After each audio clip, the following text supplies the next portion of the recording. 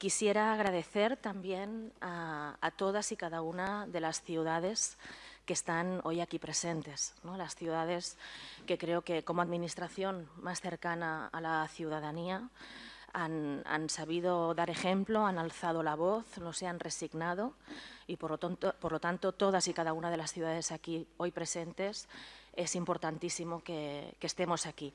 Quisiera también saludar muy especialmente a Henriette Reiker, que es la alcaldesa de Colonia, que está allí.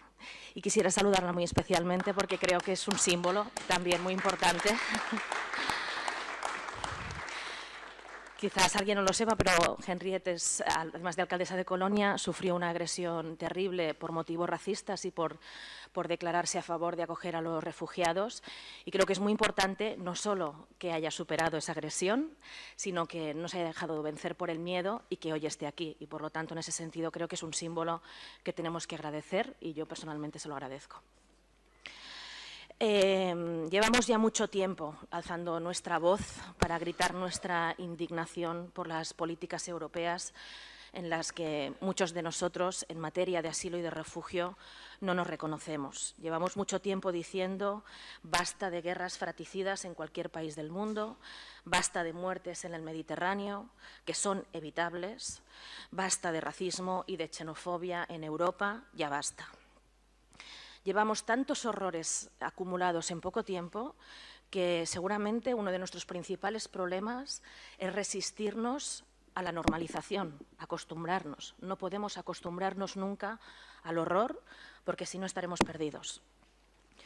Tenemos que seguir avergonzándonos cada día, indignándonos cada día porque es sencillamente intolerable que veamos cómo se acumulan en solo un año en nuestro mar Mediterráneo, como decía Manuela, hoy un cementerio, casi 5.000 muertes evitables en un año, que seguimos viendo cómo crece el racismo de forma impune en una Europa cuya única obsesión a nivel de política institucional parece que sea fortificar sus fronteras. Una comunidad internacional que demasiado a menudo, por no decir casi siempre, cierra los ojos o mira hacia otro lado ante crímenes de guerra palmarios y ante violaciones sistemáticas de derechos humanos que sufren nuestros hermanos y hermanas en Siria o en muchos otros países aún más invisibles que Siria. Hemos llorado, hemos protestado, hemos gritado, nos hemos manifestado, nos hemos reunido. Pero lo que sabemos muy bien las ciudades, que somos el ámbito seguramente institucional más pragmático, es que con indignarse no basta, es que hay que dar respuestas, es que hay que pasar a la acción. Y también, por decirlo todo, hay motivos, desde luego, para la vergüenza y para la indignación, pero también hay fuertes motivos para la esperanza. Porque frente a una incapacidad de, no todos los estados, porque no todos han actuado igual, pero de muchos estados, para dar una respuesta política, jurídica y ética a la crisis humanitaria, también hemos visto a una sociedad civil, a una ciudadanía que nos ha señalado el camino. Hemos visto a gente, a miles de voluntarios y voluntarias que han gastado sus ahorros, que han gastado sus vacaciones para ir a ayudar a las playas de Lesbos, a los campos de refugiados en Idomeni o en otras partes de países del este de Europa. Y por lo tanto ellos nos muestran, como decía, el camino, ellos son nuestro mejor referente, esos ciudadanos y ciudadanas que de forma generosa y altruista lo han dejado todo y han dicho no en mi nombre. No en mi nombre esta política europea de bunkerización. Y a la vez las ciudades, como administración más cercana a la ciudadanía, muchas de nosotras también hemos alzado la voz y hemos querido actuar. Hemos movilizado nuestros propios recursos de nuestro propio presupuesto, hemos impulsado campañas de sensibilización, nos hemos buscado entre nosotras y hemos empezado a crear una red informal de ciudades refugio para intercambiar experiencias y conocimientos. Hemos ido a foros internacionales de la Unión Europea, de Naciones Unidas, para decir que hay que acabar con esto.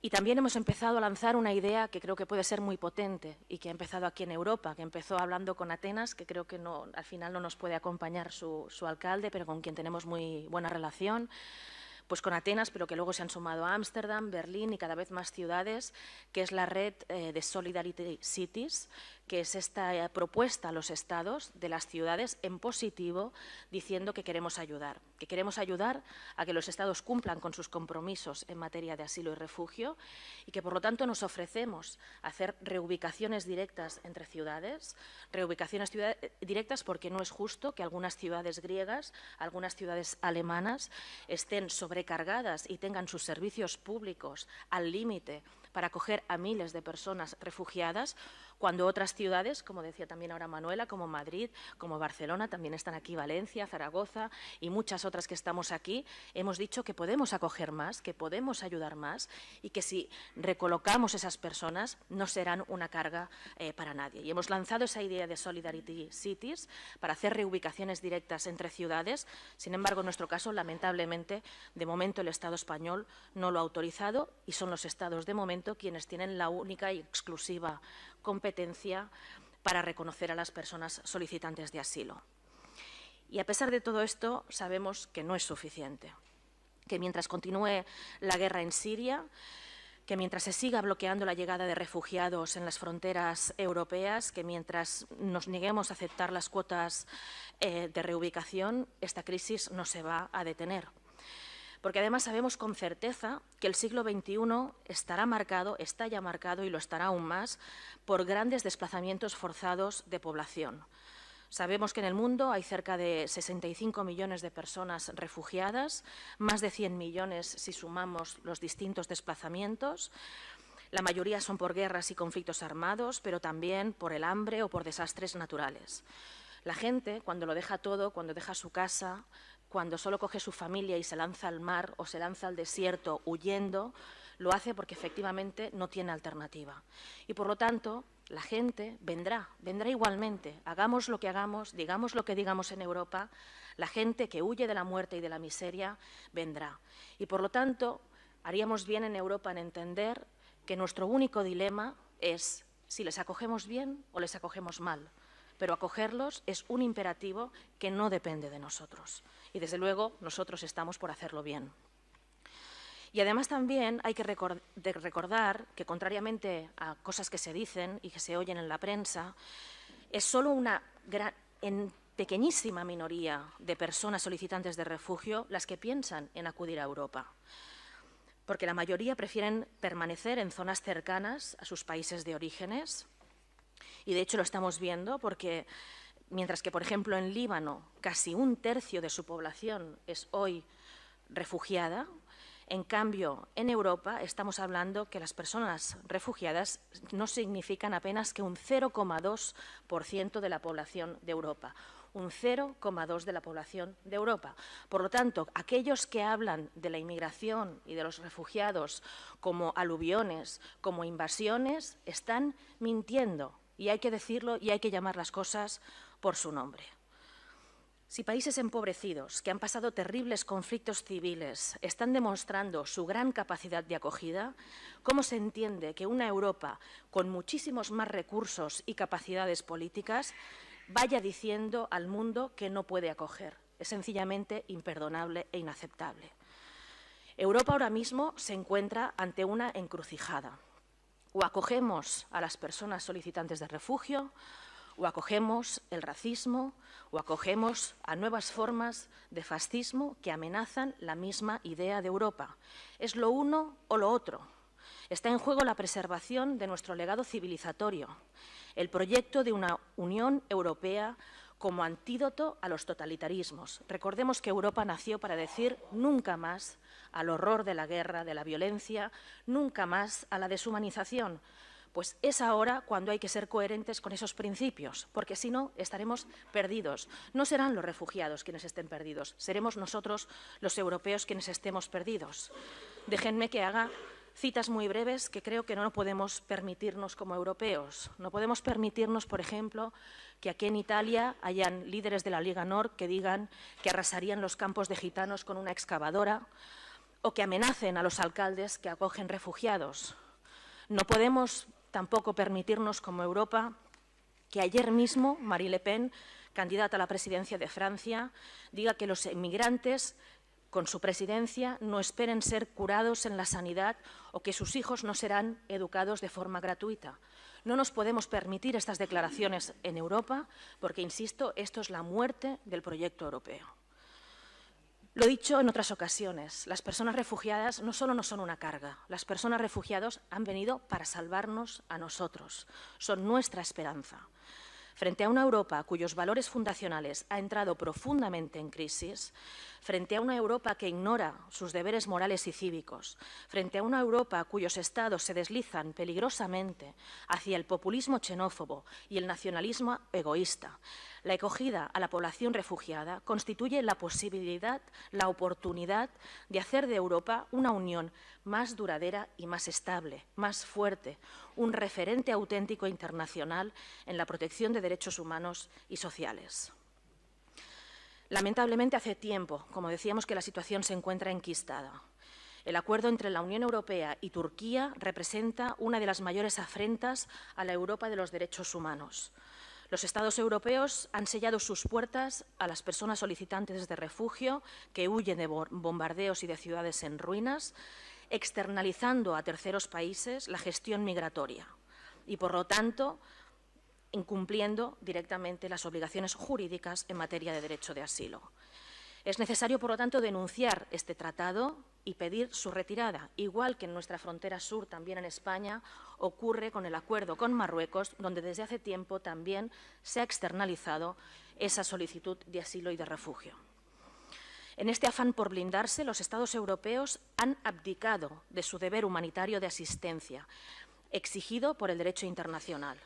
Esa pasividad, ese abandono de sus obligaciones frente a la emergencia humanitaria se revela también como una muestra de fría insolidaridad, de desprecio ante la vida, ante el sufrimiento y ante la muerte. Y hay que decirlo claro, esta es una cuestión de vida o muerte. La situación es dramática. Casi 5.000 personas, como decía antes, han muerto solo este año intentando cruzar el Mediterráneo. ¿Cómo vamos a ir luego de veraneo con nuestros hijos y nuestras hijas a bañarnos a la playa, sabiendo que 5.000 personas, con sus niños, sus niñas, sus abuelos, sus abuelas, sus padres, sus madres, han muerto ahogados pidiendo nuestra ayuda? Medio millón de niños sirios se encuentran actualmente asediados sin recibir ayuda humanitaria, muchos en una situación límite ahora mismo en Alepo, en medio de múltiples fuegos. Y, como siempre, es siempre la población civil la víctima.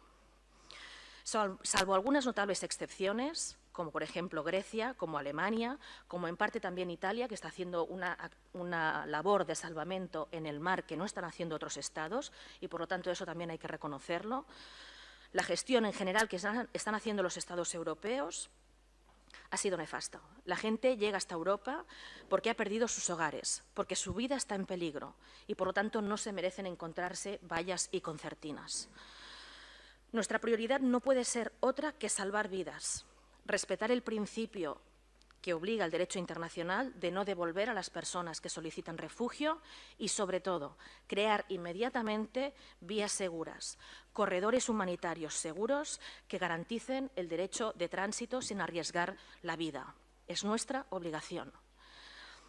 El fracaso de la vieja gobernanza mundial, basada en intereses, tiene que dar paso a una nueva gobernanza que ponga en el centro los valores, abierta a la participación de las ciudades, de las regiones y de la sociedad civil, aportando los recursos necesarios para que se desarrollen las funciones que tenemos que realizar. Y también se mencionaba antes y, por lo tanto, lo resumo muchísimo para ir finalizando. Hay dos demandas, o tres, si me permiten, muy básicas y muy inmediatas. Hay muchas demandas, desde luego, hay que terminar con las guerras, con los conflictos, pero hay tres en Europa que son urgentes, concretas e inmediatas. Una son las vías seguras, las vías realmente seguras para que la gente no muera intentando llegar a nuestro territorio.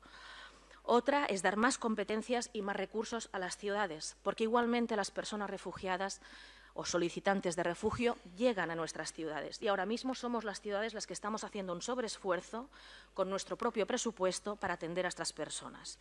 Y finalmente, que se nos dé la posibilidad de conceder permisos, ni que sean temporales, para que estas personas sean tratadas como ciudadanos con igualdad de derechos y de obligaciones, que puedan trabajar, que puedan pagar impuestos para que efectivamente se puedan sentir uno más y se les pueda exigir igual que al resto de ciudadanos. Nosotros, desde Barcelona, no solo hemos trabajado en red con las ciudades, hemos ofrecido nuestra ayuda sincera por todas las vías que nos ha sido posible al Estado español. Como recordaba antes Manuela, el Estado español se ha comprometido a más de 17.000 personas que debe acoger y no llegan a 600.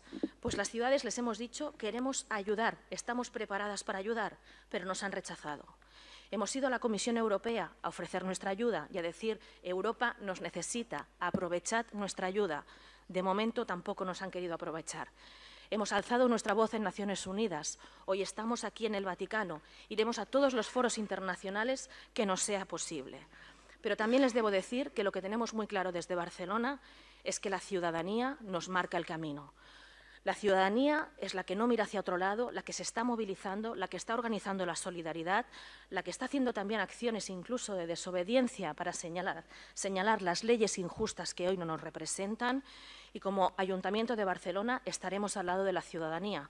De hecho, hay una campaña ciudadana en Barcelona que ha convocado y en toda Cataluña una gran manifestación para el 18 de febrero, que sé que también tiene vocación de ser europea, y estaremos al lado de la ciudadanía en esa convocatoria de movilizaciones y donde haga falta. Barcelona quiere y debe ser ciudad refugio. No quiere ser ni ciudad egoísta, ni ciudad cerrada, ni ciudad del miedo, ni ciudad de la desconfianza. Queremos ser ciudad refugio y tenemos muy clara que esto no es una crisis de refugiados. Esta es una crisis de valores, esta es una crisis política, esta es una crisis de Europa. Y por lo tanto, como es nuestra crisis, somos nosotros quienes debemos estar a la altura. Muchísimas gracias.